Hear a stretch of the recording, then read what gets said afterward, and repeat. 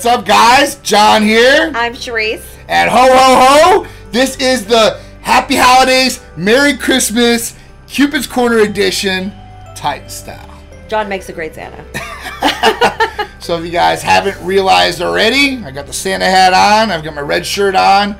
You know, I'm not as big as Santa, but hopefully I'm the more physically attractive version. He doesn't eat just as much cookies as Santa eats, I do like cookies, so I could probably be Santa with all the cookies. All those cookies. And ice cream. So at night, instead of kids leaving out cookies, it should definitely be about ice cream, and I'll come by and just eat all up.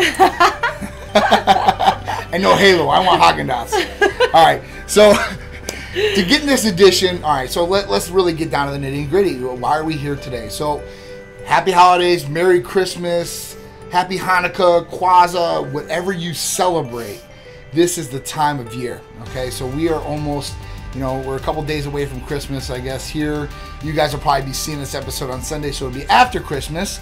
But we hope you guys are celebrating, the way you guys should be. And what are the holidays, what you guys should be celebrating about. And I think that's a big thing, especially right now with COVID and all the restrictions. Mm-hmm. People are losing track and losing mind of what these holidays are about, what Christmas is about. The traditions that go into this. Every year we celebrate these things. And usually at this time of year, people are more nicer to each other than ever. Mm. And right now, that's totally opposite. Right. People are frustrated, people are down, people are depressed. Just people aren't nice. I don't know what to say. And usually this is the time of year when people who aren't nice, usually, they give in a little bit. They're a lot easier, and then everybody else is really nice to each other and they pull through because it's the holidays. It's Christmas, and it's a time of year that we know that giving it should be a big right. thing for people. So yeah, so it's just nuts out there. So we want to make sure that you guys are getting together, or whatever your restrictions are in your state. If you guys are in a different state, but here in Florida, luckily we're able to get together. So the big thing is getting together with your family, right? Even if you can't get together with your family, let's just say you have high-risk family and they just don't want to come around or whatever it might be, take the couple minutes, okay? Or I hope you took a couple minutes, because it's going to be post-Christmas here, to, call them on FaceTime, do your Skype, spend some time, get the kids involved. Hey, look at grandma, look at grandpa. Get that time in. If you didn't do it for Christmas, I would do it right after the show, because it does mean a lot, and they're I'm sure they're just as upset or lonely that they don't get to spend time with you guys. So, if you guys are in very restrictive places, this is a good time to utilize all this technology we have. I mean, we have all these apps and FaceTime and Skype and Yo-Yo and this app and Bobo, whatever kind of apps there is out there. But there's 100 apps for you to be able to communicate. So you can't say, there's no excuses that you didn't communicate and say, hey, listen, I just wanted to tell you I love you. I mean, you know how long that just one little tiny comment goes for somebody? Just saying that you love them, that you're thinking of them, they know you're thinking of them because you took the time to reach out to them. It means a lot. It does mean a lot. And this time of year should be really, really happy and joyful for a lot of people. And even if it wasn't COVID, it's usually a stressful time of year.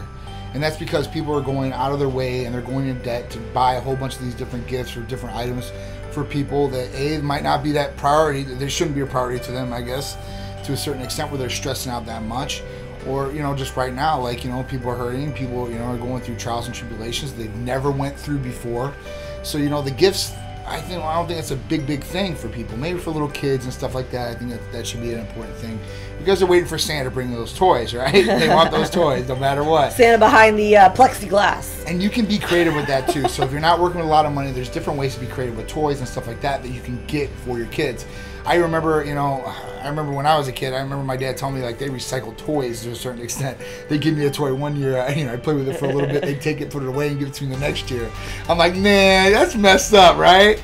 So I've never done the Peter, thank God, but lucky Peter. These are certain things, they might not remember and stuff like that, but there's different ways you can do that, even for your loved ones. I mean, there's different ways and things you can do and go out of your way to do that will mean a lot to them, that doesn't cost a lot of money or for you to go out of your way or go into debt. I mean, it's a big thing that I see with a lot of people, especially this time of year. And it gets them real down. They want to get these expensive gifts and stuff like that for people. And just, that's not what it should be about. It should be really about getting together, showing people love, and what Christmas is all about. I think that's the most important thing, in teaching our kids and our future generations what Christmas is all about, and not giving toys and getting toys back or anything like that, but really the true spirit of Christmas. I know that John has embedded that into Peter. Yes. Every year, before he gets any presents, he'll say, do you know what this day is about? It is not about getting presents. And so then he would tell him exactly, he's like, he knows.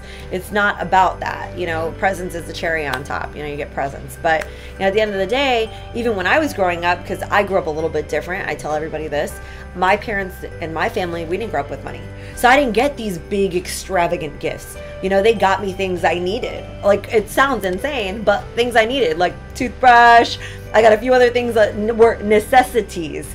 And then, there was one little present that I really, really, really, really wanted. Maybe a little pair of earrings with an S in it or something, something like that. And my dad would just put it to the side. And after I went through the toothbrush and the t-shirt and the pajamas and the puzzles, I'm like, this is great. And then he'd be like, oh, here we go, one more. I'm like, yay, I got it. So, but at the end of the day, I had to go through that. So I know what it's like to not be able to, be showered or be able to shower people with gifts. So you have to come up with other ways. And honestly, the way that we did it was that we spent time together. So that day we watched movies. Back then when you could go to the movies, we went to the movies. Everybody goes to the movies on Christmas. Everybody goes to the movies on Christmas. And if not, we got all the family members together. Yeah. So even in this situation, guys, you guys have to remember there's a ton of ways that you guys can still enjoy this little bit of time together, whether it's you put your mask on, because, the mask is a thing now. I know that I've begged John's mom to come over because she's scared to come over with the whole COVID thing. And I'm telling her, listen, put on your N95. You could sit in a corner. I'll put a bubble over you. And you could just sit over there and just watch Peter open his gifts. Yeah. I'm not asking for much. I'm just wanting you present. Yeah. Because that's what that means a lot to me. So at the end of the day, it really is just spending time with your family and just showing them you love them. Because listen, you got to remember, you never know what tomorrow brings. And tomorrow could bring good things. Tomorrow could bring bad things.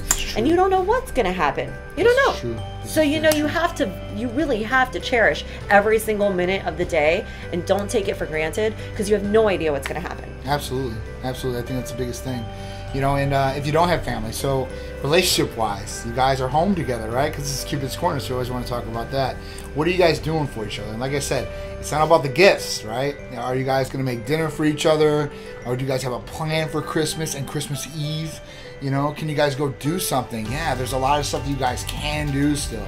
I mean, you guys could, and being in the state of Florida, you guys can do a lot of things, right? Outside, inside. For now. Even with the weather being at 60 degrees or whatever it is. You guys have so much opportunity out there. You guys can go out to the beach and hang out if you really wanted to.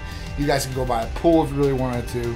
I mean, there's so many different things. So I mean, at that point, you guys can experience the outside weather and not experience the snow if you're here in Florida. And that's a big, big thing, trust me. Hey, I mean, it's snow. It's even in Florida when it doesn't snow, it doesn't even feel like Christmas. It's literally like 85 degrees or 90 degrees. And I'm not complaining for all you snowbirds out there. And your driveway is covered in snow. And I'm so sorry. There's even a couple people's packages that were buried in snow. I am sorry, guys, about that. But we don't get to build snowmen here. We don't even get to have snow fights or nothing. No snow fights for you. I mean, I want to throw a piece of ice at John. Really, that would be great. Piece of ice. That's what I get for Christmas. So cold, I get a piece of ice thrown at me. Me and John got past the whole thing with buying gifts for each other. It's so weird.